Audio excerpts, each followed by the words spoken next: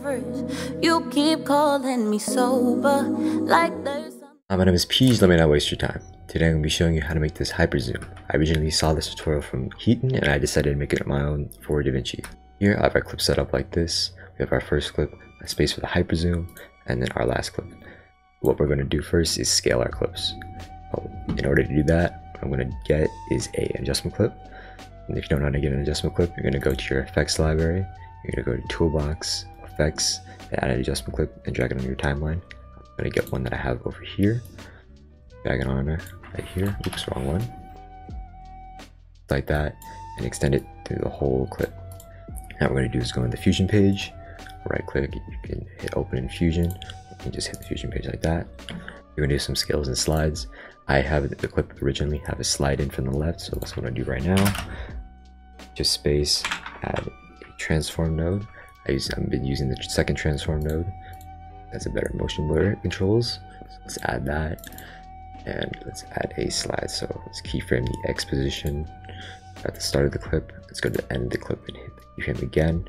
We can go back to our clip by hitting the arrow, and then we could move this to the right. Something like that should be fine. And then now we can go to our spline graph. And go up here to our spline, open it here, the X position on. Then we can hit the zoom to fit, so both of our keyframes fit in the frame. We're going to highlight both of these keyframes like this. I'm going to hit S to smooth them out, and then what we can do is adjust these curves like this. So I'm just going to do something like that. If you hold Alt, you can have this line stay parallel like this the whole time, and you just make something like this. That's fine. Now we're going to do the zoom part of the hyper zoom. So what I'm going to do is shift space, add another transform node. Just like that, and I like the keyframe in the middle this time for the zoom because I don't need to be zooming the whole time. So about there should be fine. Keyframe, go to the end, keyframe it again, and I'm going to use value 3 at the end. Like that, open up our spline graph. This doesn't show up like this, we can drag this node into the spline viewer and it will show up our splines. Say add like this, and then we want to look at this graph, looks like that.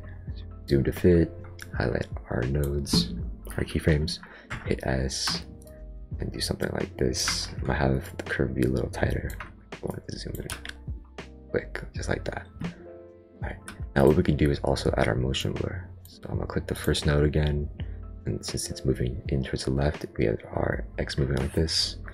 Keyframe some motion blur towards 1. Let's keyframe it like 3 frames after and put it to 0. Like that, and then let's do the same for the zoom part, but at the end. So keyframe here, 3 frames like this, and then I'm also going to do the scale out on the next clip. So let's grab another adjustment clip, put it on top of our clip, drag it on, and go into the Fusion page. Now we're going to do the same thing, grab another transform node. But this time we're going to keyframe at the start, keyframe at the end. But that last value is going to be 1.2 to 1.3. I'll put 1.3. We do this so we can avoid showing motion tail on the sides. If I have this value below 1, you could see that there would be, you would see the outside of the screen, it would be black. Or if we had our edge behavior to reflect, you would see the mirror edges, which we don't want to see. So I'm just going to keep that at 1. And then adjust our splines. So up here, drag this in, zoom to fit, highlight our keyframes, hit S, and drag it up like this. Something like this should be fine. Or maybe something looser. There you go, that should be fine. Let's keyframe some motion blur. Alright, now what we're gonna do for our main portion of the hyper zoom is to grab 1 frame of different scenes in the anime or the footage that we are using. Here it says sober in the song, so I decided to get scenes or 1 frame of each scene of him using the sleeping pills that he's using in the anime, or energy drinks that he is using. So I have just enough to fill this in. It's about 12 frames I need to fill. I have 12 frames over here. So what I'm going to do is drag this and put it in the place where we're going to do our hyper zoom. So we should have this, and there's not much zooming going on, so this is what we do with our adjustment clip. Add another one right on top of our footage, drag it along, and put it on top, go into the fusion, and let's add another transform. To apply the motion looking like it's zooming in, I'm going to keyframe from 1 and then go to the end, and I'm going to do value 1.6. That should be fine. And then I'm going to apply motion blur the whole time. But that's not all we're going to do. We're also going to add a zoom blur. So shift space, zoom blur. You apply to our clip like this, and we could keyframe it. So in the middle it's going to be more zoomy, and then at the end it's not. So this is fun because we're already zooming in. So keyframe here, keyframe in the middle. I'm going to do about 0.6, something like that's good. And then towards the end I'm going to loosen it up and go like 0.3. And what we can also do, which is common in hyperzooms, is desaturate the footage in the middle. So the way we're going to do that is grab a brightness and contrast node from right here, put it on our timeline, and then keyframe this.